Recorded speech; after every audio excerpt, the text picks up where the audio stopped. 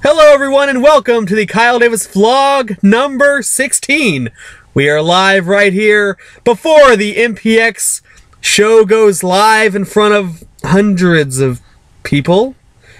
And as you see, my guest this time is the one and only Smack. He is a very popular figure, upcoming in my stories especially, and I'm glad he's here today because these stories I can't tell on my own, and I'm very excited that I have another perspective. We'll get to as many as we can. The first story that comes to my mind, and we talked about this in our production meeting before we went on the air here. I like the production meeting. Laughing at my production meeting. Not everything I do in a car is, underhanded or whatnot. Anyway, my favorite Smack story, I think, not so much a Smack story, but somewhere that he was involved in. We did a show in the great city of Atlanta, Texas. And that's right, Anthony. That's the only airtime you're ever going to get on my vlog. Anyway, Anthony Martosio not going to be in any vlogs. He just made his appearance. The great referee Anthony. Anyway, we were in the great city of Atlanta, Texas. We were doing USPW. Well, actually, I wasn't even on the show. Is that what it was called? USPW. No. USPW in Atlanta. What did you do? I think I wrestled Texas Red in a hardcore match. That can never get old. Texas Red in a hardcore match. You can put that on any card in Texas. Anyway, we rode out there with LaMotta and Tadlock. And Tadlock actually faced LaMotta. Did the Dragon Rana. The roof was like 10 feet in the air, so it wasn't a very big building, and he could have touched the ceiling when he was on LaMotta's shoulders. Anyway, there was no crowd to speak of, not shocked. But our master plan was we were going to go from Atlanta, Texas to Marshall in time to be there by the end of the show, just to see if we could do it. And so we got out of there during intermission. LaMotta actually rode back with Texas Red, so it was just me, him, and Tadlock, and we had our plan of how we were going to go, but we didn't know how we were going to go. We didn't really know how to get the hell of Atlanta, Texas. I thought I remembered which direction to go. But before we could leave, we had to get gas. Right, Smack? Yeah. I'm literally pulling up into a gas station, and I send Kyle in to go in and pay, because I'm in my gear. I'm not going in and paying. But I did have to stand outside and pump my gas in my blue trash bag looking pants and a singlet, and with multiple rednecks at the gas station giving me weird eye. Realistically, it was just a normal Saturday night for them, probably. Most likely. Anyway, so out of 3 wrong turns, we finally made the right turn. And it's probably 45 minutes to an hour from Atlanta to Marshall. And we're talking to Murdoch on the way. Stall time, do a long promo, do another intermission, whatever. We'll be there. And we don't know what the hell the main event is. We don't know who's in the ring. We don't know what's going on. Except that Murdoch's in the main event. And we pull up to the building. Smack's a face at the time. Me and Tadlock were heels together. But before this, at the time, we were actually texting Matt Reagan, who was out there with Murdoch, telling him to tell Murdoch to stall and kill time. What a great story. But it's not over yet. So we pull up in front of the parking lot. He doesn't even stop. He just slows down, and me and Tadlock jump out of the car and jump into the ring. Yeah, I'm driving by. I cover my head up so nobody can see me. I think I almost hit Mongoose's wife at the time. You may remember her from vlog number 13. That was a big hit. Go ahead. And I pull around. They run in. I don't know what's going on. I pull around, jump out of my car. Thank God I left the car unlocked and left my keys in.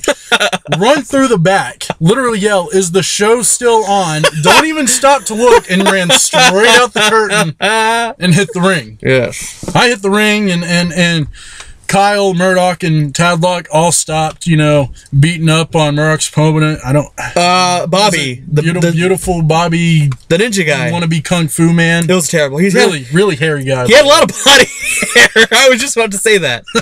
And in that match, Tadlock, he did a beautiful spin wheel kick. I will always remember that. Yes. And I like how before all that happened, Bobby gets me up and tells me I'm taking the heat. I look at him and I go, the hell I am, bitch. I'm the fresh one. You've been getting your ass kicked. And also in that match, I took his finisher, the neck breaker, and I handed him my phone. You forgot about that part. I did. I'm like, hey, Smack, hold my phone while I put the neck breaker on me, will you? And I think he handed it to the referee. Because I didn't like taking bumps with my phone in my pocket, obviously, so that was memorable. So we I don't know, that's a fun story. I'm glad we got to share that. That is a good That's story. really all that is. Just doing... It's not unheard of to do 2 shows in a day, but...